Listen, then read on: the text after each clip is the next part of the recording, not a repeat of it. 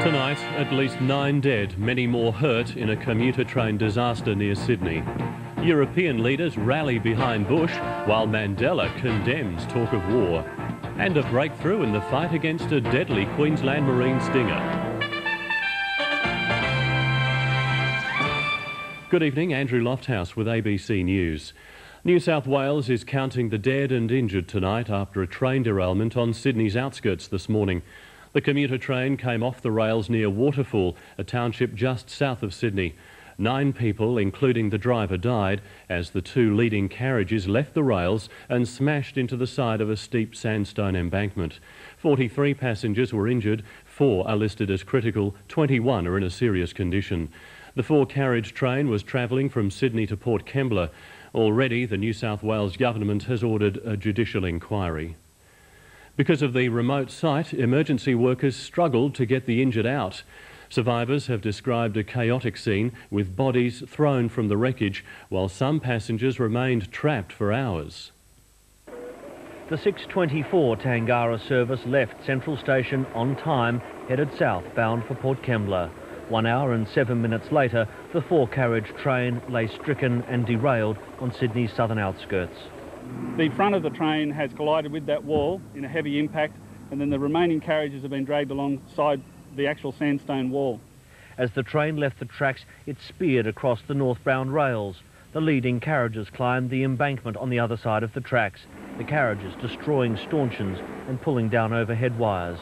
It came to rest with 2 carriages overturned. ABC radio reporter Noni Walsh was inside the 3rd carriage. I've never been on a Tangara going that fast. It was really fast, and people looked around at each other. You could tell they were thinking, you know, something's going to go wrong. And then there was this almighty crash and we went over. The first rescue crews at the scene were forced to clamber through windows to reach the passengers trapped inside. The rescue work was difficult and made more so by steep and rocky access to the scene. To one road in, and you can imagine there was many vehicles, and the rescue equipment was heavy and cumbersome and heavyweight, and so you need a lot of personnel to be able to move through the area. Damage inside the carriages also hampered efforts to reach the injured.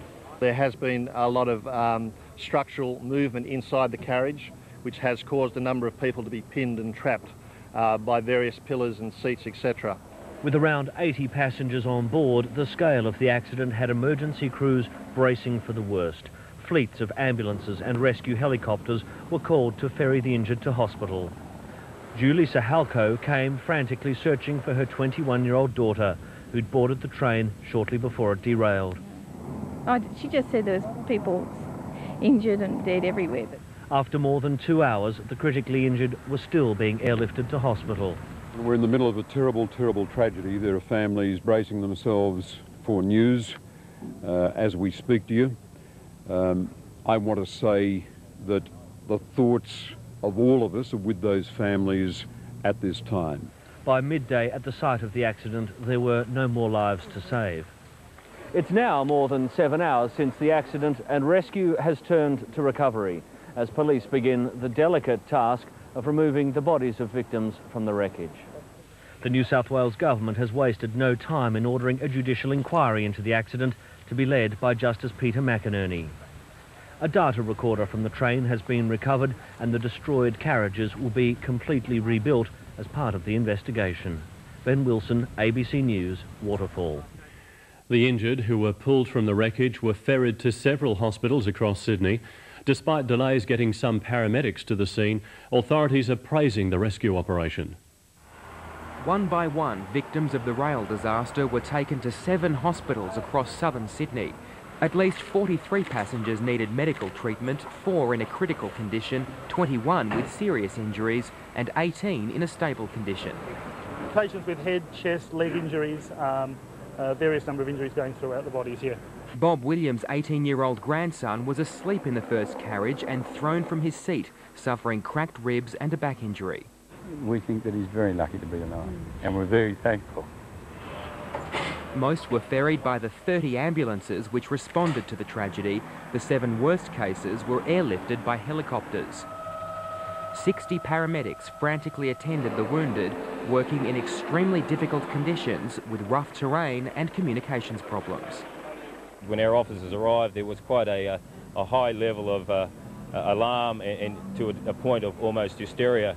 Ambulance officers acted to calm those trapped inside the crumpled carriages, keeping an emotional lifeline until they were rescued. A triage centre was set up some distance north of the wreckage, where every passenger was assessed before being sent to hospital or being allowed to leave. As soon as hospitals received word of the accident, their disaster plans were put into action. Extra blood and medical supplies were rushed out from the city, more staff were called in, and emergency departments were cleared to make way for an influx of wounded. After touring the scene, Premier Bob Carr visited St George Hospital, which treated 7 of the injured.